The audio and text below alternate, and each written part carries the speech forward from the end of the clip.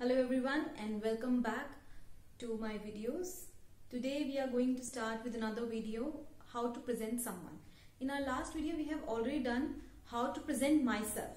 Okay, so now once we know how to present myself, now we are going to do how to present someone else. Okay, so let's start with our video. The first sentence is his name is. Whenever if I go to a party or if I meet somebody with my friend, how am I going to introduce my friend? I'll say this is or he is and his name. So if my friend's name is Rishi, I would say his name is Rishi. Okay, so this in French we will say il s'appelle Rishi. Okay, and if this is a girl we will say elle s'appelle Rashi. Okay, so this is how I'm going to say the name. The second thing that we can talk about is the age. So I'm going to say he is maybe 20 years old. So I'll say il a 20 ans. And similarly, if Rashi is 20 years old, I would say elle a 20 ans. Okay. So now we know how to say name. Now we know how to say age. The third thing that can come is where he or she resides. Okay. So for Rishi, I would say il habite à Delhi. If he is staying in Delhi, we would say il habite à Delhi. Okay. And if Rashi stays in Delhi, I would say elle habite à Delhi. Okay. This is how we are going to tell how somebody stays in a city. Okay. So three things we have done. Okay. Now in the cities, a fourth thing that we can talk about is where if somebody asks me, okay, does Rishi belong to Delhi? And if he doesn't belong to Delhi, and maybe if he comes from some other state, maybe Rajasthan, so we would say he belongs to Rajasthan, so we would say il vient de Rajasthan. Similarly, if Rashi is from Rajasthan, we would say elle vient de Rajasthan. So this is how we show somebody's belonging to a city or a state. Okay, so next in cities we can also talk about his or her profession.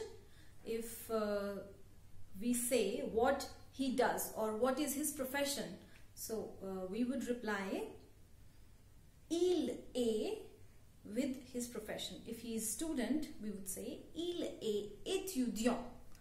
Okay, and if Rashi is a student, we would say elle est étudiante with feminine form. Okay, feminine form of adjective will be used here. Okay, so next we can also talk about the nationality.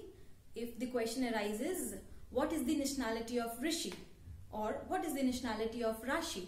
So we would say, for Rishi we would say il est indien. Okay, and for Rashi we would say elle est indienne. Okay, he is Indian and she is Indian. Okay, so far good. Okay, so next we can talk about his or her marital status. Okay, if he is married or unmarried, that is single. So if Rishi is not married, if he is still single, we would say il est célibataire or il est marié. Il est célibataire if he is unmarried, that is single, and if he is married, il est marié. Okay, similarly, if Rashi is single, we would say elle est célibataire, and if Rashi is married, we would say elle est mariée. Okay, so the next sentence or next question that arises is which all languages Rishi speaks or which all languages does Rashi knows or she can speak. So for Rishi we would say il parle, and if he speaks multiple languages, maybe Hindi, English, French, so we would say il parle hindi, anglais et français. Similarly, if Rashi speaks multiple languages, we would say elle parle anglais, hindi et français. And you can add many more languages as per what you want to say. Okay, so this is how we present somebody else whenever we wish to present or introduce somebody to someone else. Okay, I hope you have understood. If you wish to know more sentences, you can write in comment section, and you can always subscribe to the channel if you want to see more such videos on French tutorials. That's all for today. We will meet with another topic in our next video. Till then, take care and keep learning French. Au revoir. Merci.